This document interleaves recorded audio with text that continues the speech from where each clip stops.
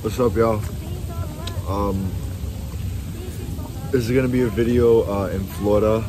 You know, we out here. I want to talk to you about your imagination and how powerful your imagination truly is.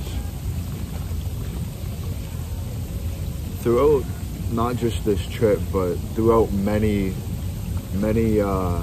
months, I've realized that your thoughts will always create your actions and your habits and your doings. And it's about just you creating and breaking that cycle that your parents or even your grandparents have made, and you taking that imagination and building it into something of your own. When you're able to use your imagination for an upward spiral in life, you're honestly, like, I just said it here, you're able to fucking use it to do anything you want with your life. To enjoy a fucking trip. To enjoy experiences. To open your mind. To give you more finances, a better body. And it just happened. With positivity and surrounding yourself with a great environment, with great people who only want the best for you, it's going to change you as a person. It's going to shift your mindset.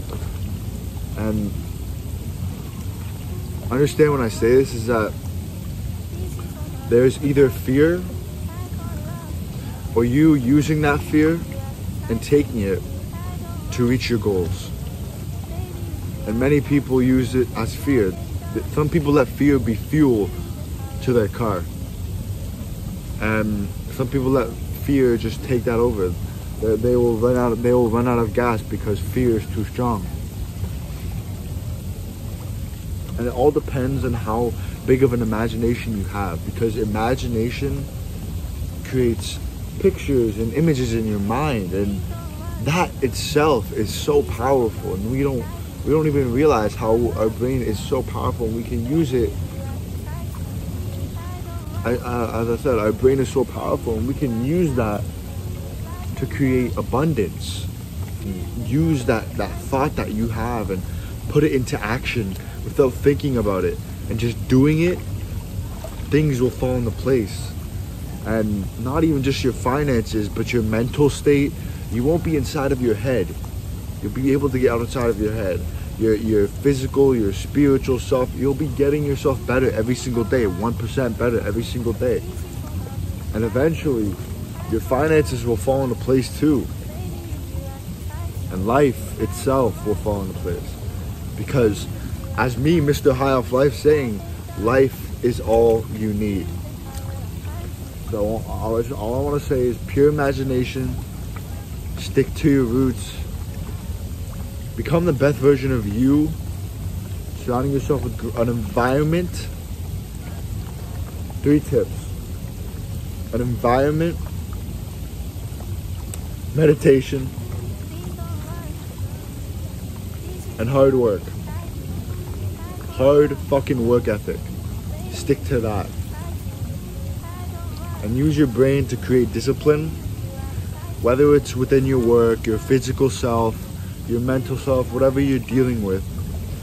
And instead of letting those emotions go to waste and reacting to things, it all starts with you not reacting to your emotions. The way you feel, your behavior, the way you react to certain situations. If your parents, for example, are getting pissed off at you or something, it's always better to hold that and realize that you aren't that fucking emotion. They are that emotion. They are the ones reacting to that, but not even you. So it doesn't mean you have to become a follower if they are becoming a follower. It doesn't mean you have to react to emotions if they are reacting to emotions. The moment you start reacting is the moment you lose already. But the moment you keep these reactions and these behaviors and these emotions within you, then you will realize that with over time, you create this new habit.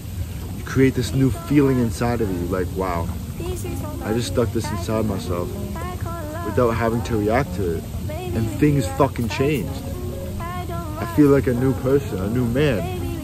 And you create this new realm of thought, a new perspective. I think that's it. I just wanted to reach out today and talk about that. Please don't run. These streets won't love you like I do. I can't love, but maybe with you I can try to. I don't rush, no, but baby with you I would like to. Life ain't done. If you leave, then how will I find you?